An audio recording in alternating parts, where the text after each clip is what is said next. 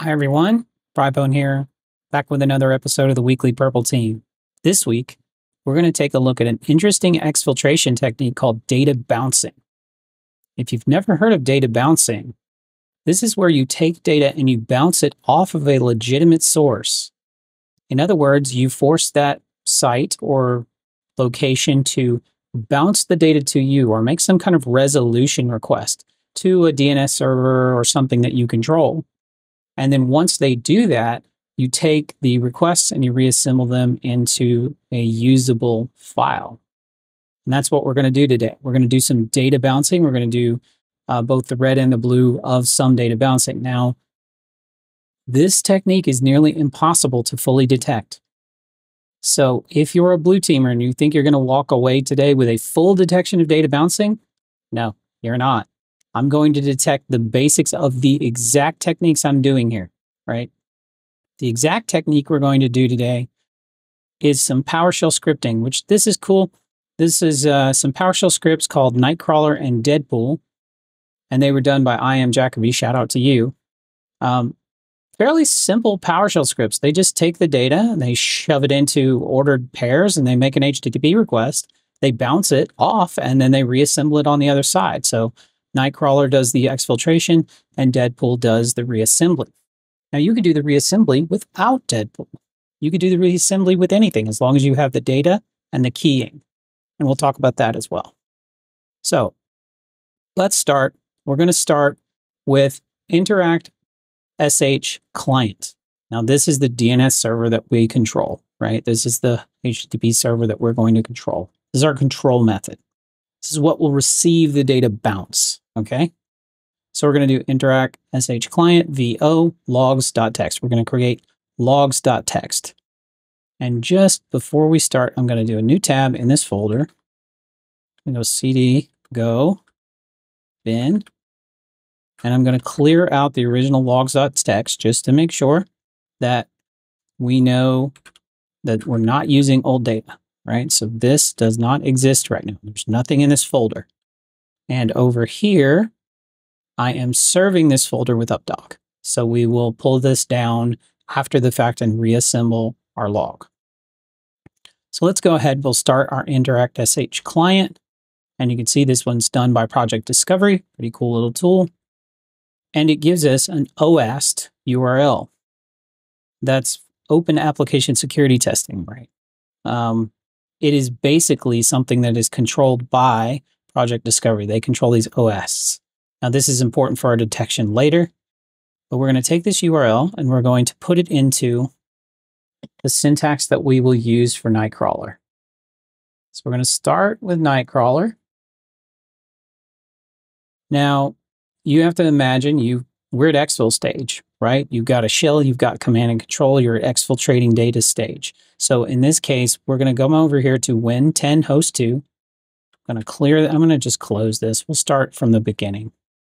First, as always, Defender fully on, right? We're going to exfiltrate this data. We're going to bounce it off of adobe.com, and then we're going to receive it. So imagine this is a very, very controlled network, right? You have command and control because, well, you got lucky or something like that, or you're using Cloudflare, which is almost always allowed, something like that. And we want to exfil this file, nuclear launch codes. Well, we can't go out to most sources. We can't go to Pastebin, can't go to OneDrive, can't go to any of the online storage locations. They've all been blocked. Well, so can we go to adobe.com? Yes, we can. So we're going to bounce this data off of adobe.com. And then we're going to receive it from our bounce. So the first thing we're going to do, we'll just open a standard command prompt.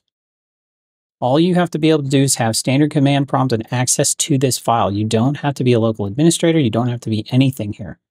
So we're just going to invoke expression here, and we're going to download this straight from GitHub because GitHub is allowed. If it wasn't allowed, you could host it yourself. Wouldn't matter. As long as you can get this into the host, you're fine. And actually, I need to be in PowerShell.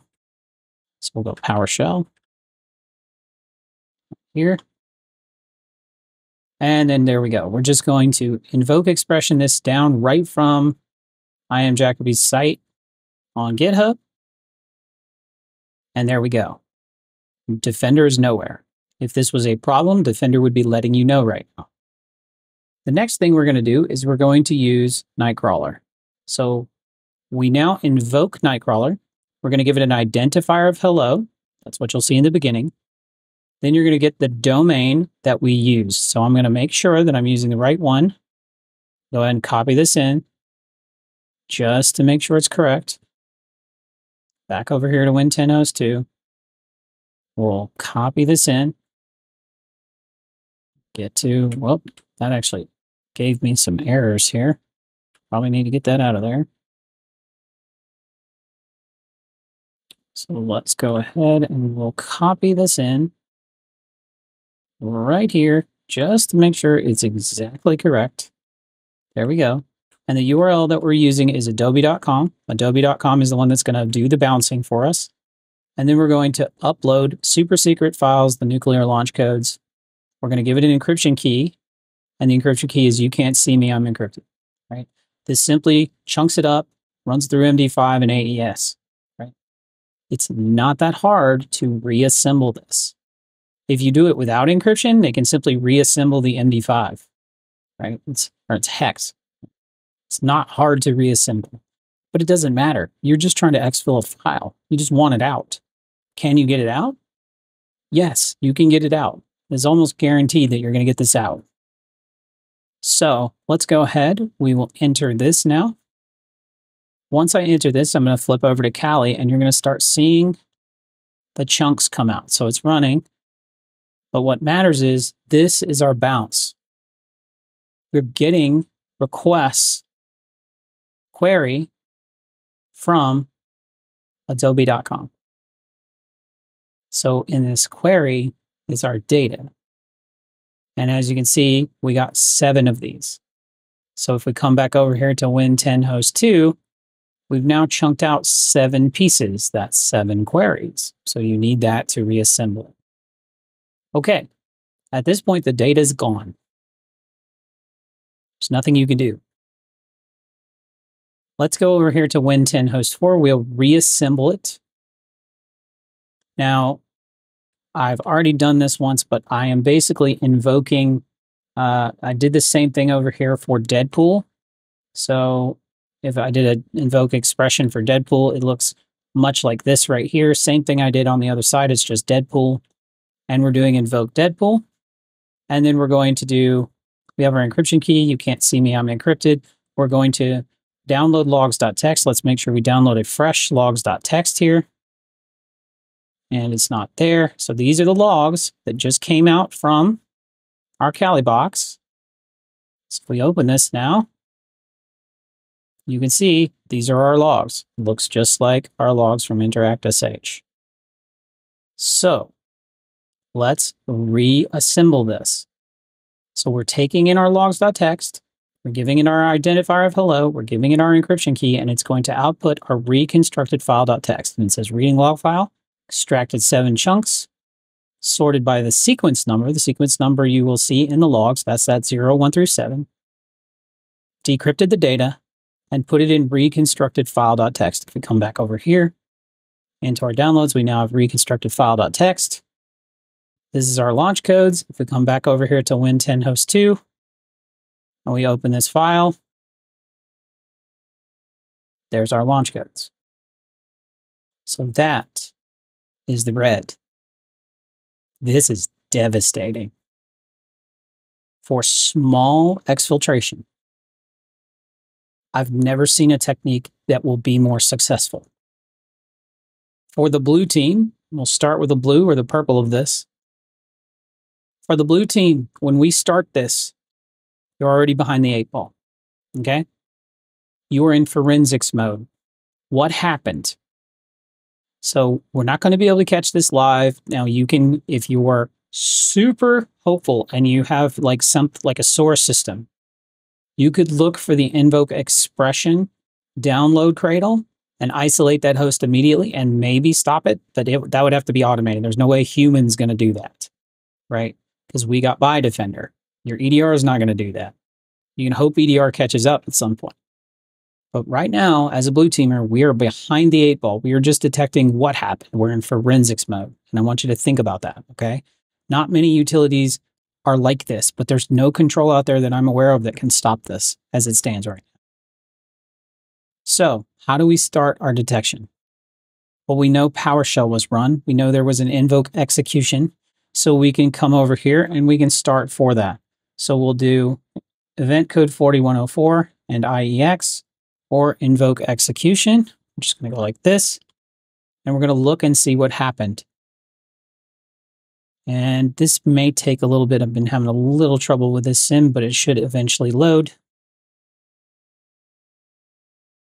And here we've got our time frame right there, count of records. We'll just knock this down to the 4. And you can see right here, we have our Nightcrawler download. Okay, so we know Nightcrawler was downloaded. Go to GitHub, check out what Nightcrawler is. Come back to this video. Nightcrawler is an exfiltration script. Okay, how does it work? Well, you use the function invoke Nightcrawler, right? So we're going to do just that. We're going to look for invoke Nightcrawler. So let's do that. We'll do invoke Nightcrawler and make sure you get your syntax right. So invoke Nightcrawler. This is going to give us a very important piece of information, and that is the encryption key, or if encryption was used or not. So we can see right here, here is the command syntax that was launched. Because this is PowerShell and we have script block logging on, we can see invoke Nightcrawler, our identifier. We need this, hello. We need the domain, and we need the encryption key. You can't see me, I'm encrypted. So you have all that now, right? All this is going to give you is, hey, I can reverse engineer the file if I don't have it. If you're sitting in a SOC somewhere and you're not at the keyboard or can't get to the keyboard of this particular user, you can start doing some things and piecing this back together. And that's what I'm showing you here. Basically some forensics at the SIM level. So, okay, we know the URL, we know the encryption key, we've noted these. We're now going to look for each one of the executions towards, or the HTTP requests towards the OAST site. So if we search star.os.star, we then can see that is the invoke execution. I need to make my timeline wider here because we shrunk it. So let's go to today. And here we go. We can see the pieces. Here is, when I did this to GitHub earlier today, is what you're seeing, not the Adobe one. There's 007, 006, 5, 4, 3, 2, and 1.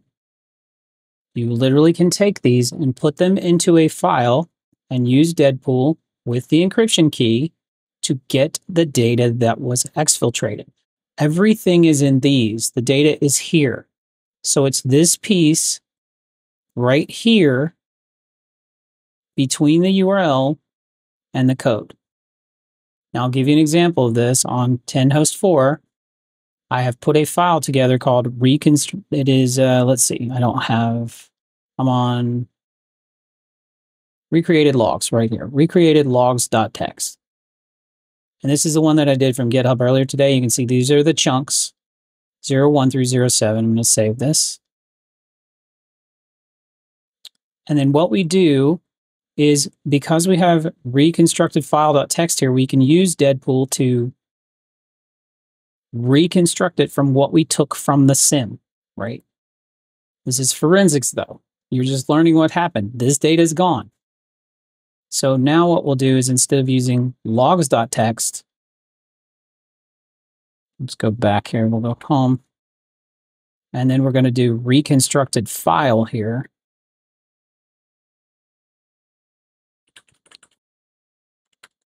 So reconstructed file.txt. It's actually recreated logs, not reconstructed file. Recreated logs.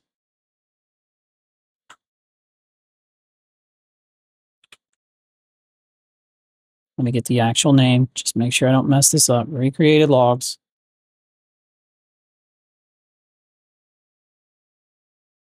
Because we're loading this into Deadpool.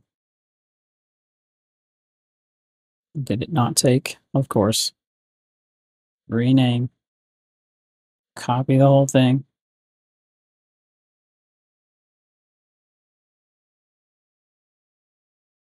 Recreated logs.txt. And then our identifier, which we found. Our encryption key. You can't see me. I'm encrypted. And then we're going to go out file and we're going to call it reconstructed file 2.txt. And then we reconstructed the file and notice that worked. That gives us everything from basically what we took from SIM and pasted in from our recreated logs right here. Okay. So you can recreate what was done in the exfiltration. Now this requires something, okay? The logs we got are sysmon. They're sysmon 22.